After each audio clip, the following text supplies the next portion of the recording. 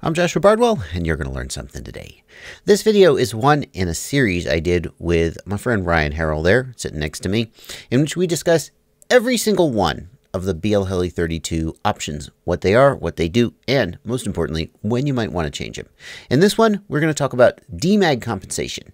And if that's what you want to learn about, then watch this video and go on about your day. But if you want to learn about every single thing you could change in BLHeli32 to make your quad fly better or fix problems, there is a playlist link down in the video description, and you can watch the whole thing. It's about an hour of content. Yes, we sat down and talked about BLHeli32 for an hour, and we liked it. We're weird that way. And so are you, I think.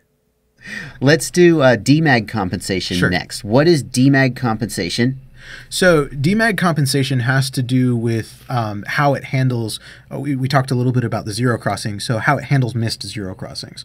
So Demag compensation will try to detect when it misses the zero crossing, and it basically will adjust things like timing and some other things, like control how the duty cycle that it's allowing the FETs to be driven at, and reducing that duty cycles to kind of back off the power a little bit to prevent it from going into a desync situation. So it's detecting those missed zero crossings, and it's trying to compensate for them. Yeah, the zero crossing, to go back to the merry-go-round analogy, if you think about that merry-go-round, you grab the bar, you're pulling the bar, and then as it crosses your body, you're pushing the bar. Right.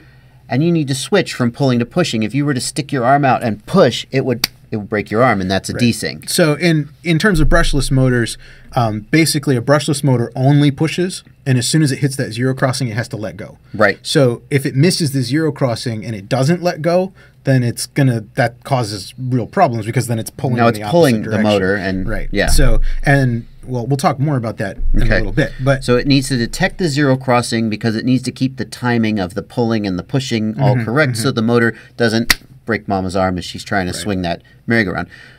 When the zero crossing is missed, Demag compensation, basically the motor I like to think of it like it goes into a very conservative state as it drives the motor. Right. It reduces the power, but it reduces the odds of a desync. Right.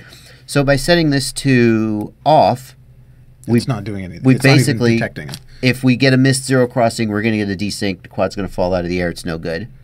I mean, you can survive several missed zero crossings. It has to be an extended period of it freaking out before it's a problem. Okay. So, like, I don't remember exactly. I talked to the devs at one point about this, but there's a certain threshold.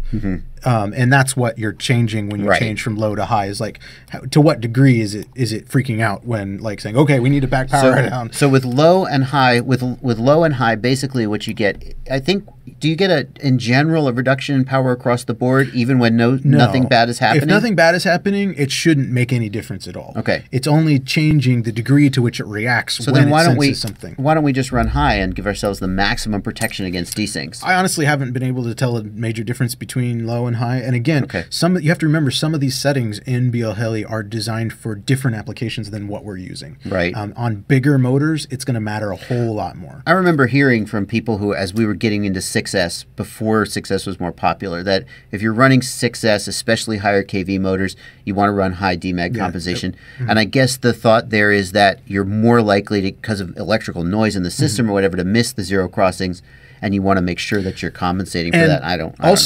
If you're talking about BLHeli S early days before modern times, we'll talk about this when we get to another setting, but there were some additional reasons, because Demag compensation used to include ramp up power in it. Oh, so that was only one setting, ramp up power or startup power back in the day, or not back in the day, in BLHeli S, startup power, in BLHeli32 ramp up power, same thing, just renamed it. But early days of BLHeli S and back in BLHeli, regular BLHeli, the Demag compensation and ramp up power were part of the same parameter. Okay. So going to high would also change ramp up power. So Demag compensation, basically everybody flying a typical mini quad should leave it at low, but if you feel like setting it on high, you probably won't notice any difference. In theory, high gives you better protection against desyncs. And mostly you're going to deal with high if you're using atypical motors. Right. And again, for low kV, big, like UAV class motors, and maybe for X class, I haven't done much testing with X class, but I would imagine that might be useful there. Okay. And that is going to bring us to the end of this video. But of course, there's a whole lot of other BLHeli32 options, and Ryan and I will be covering every single one of them. Look down in the video description. There's a link to a playlist. And if some of those videos are private, it just means they haven't come out yet. There's like an hour of content here. So come back to the channel and eventually all of them will be released. And then you can learn everything you want to know about BLHeli32.